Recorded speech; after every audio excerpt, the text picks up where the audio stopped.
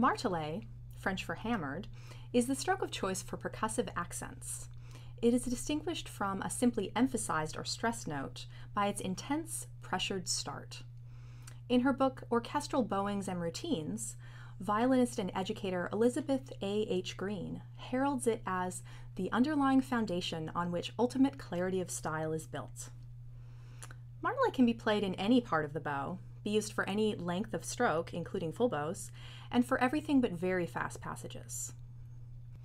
Martele is typically notated with hairpin accents or wedges above notes, although, depending on the accuracy of the composer's notation, it can also be implied with sforzando and rinsforzando markings, or a combination of dot and accent type markings. Martele requires distinct initial pressure, followed by a total release of this extra pressure once the bow is moving.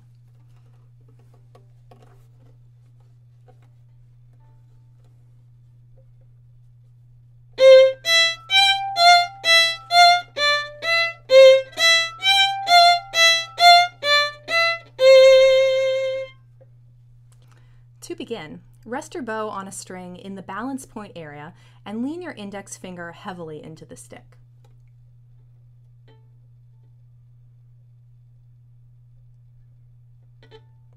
You want to see it physically moving down toward the string and feel the hair gripping so much that you could bend the string from side to side by slightly pulling the bow back and forth. Once you have this grip on the string, release the pressure and do a simple détaché stroke. So press and release and bow. Press, release, and bow. Now you must learn to combine these two actions. Place your bow near the balance point again in preparation for another down bow. Lean into the stick, and at the precise moment you begin to open your elbow, release your finger pressure. Imagine your hand rotating out and away from you as the bow releases out of the string.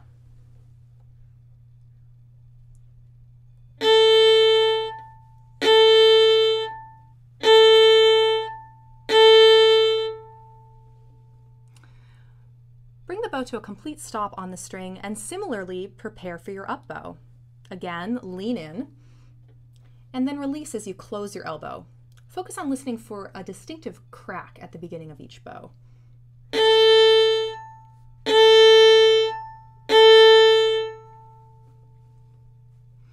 Common challenges with Martele include releasing too soon or too late, and having an uneven bite quality between up bows and down bows.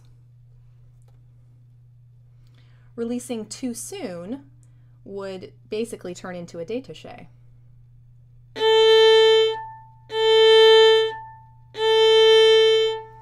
Releasing too late and you've got way more bite than you were looking for.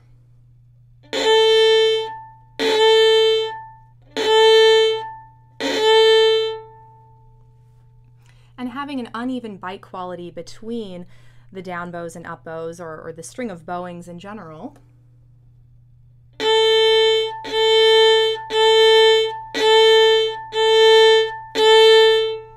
They're just uneven, and you want evenness for this stroke. If you find that you are releasing too late, first realize that learning Martele requires some of the crunchy sound so many detest in poor string playing. Because we want just a tiny piece of this sound as our beginning accent, when learning, it's better that you have a bit too much than none at all. Don't worry, with careful listening, it's easy to harness the sound in just the right amount. This brings us to the issue of releasing too late. If you're getting an overly crunchy start, back up to just separating the pressure and stroke motions completely.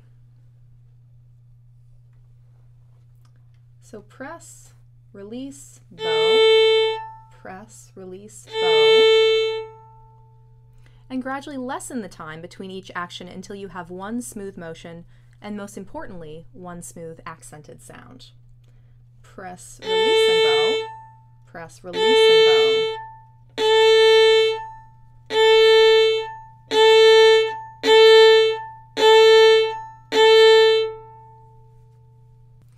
Stephen Clapp, violin professor and dean emeritus at the Juilliard School, reminds students that the most important element of the Martele stroke is the silence, while the most notable characteristic is the pinch.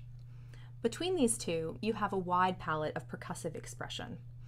You can have a pianissimo bite or a fortissimo bite.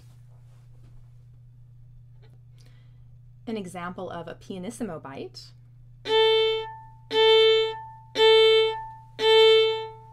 and a fortissimo bite.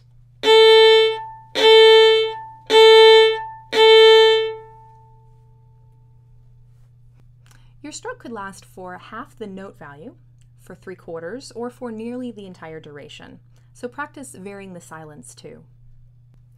No matter what the tempo of the piece you're playing and the value of the notes, it's very important to leave enough time to prepare each note. This is why Martele doesn't work for very fast passages.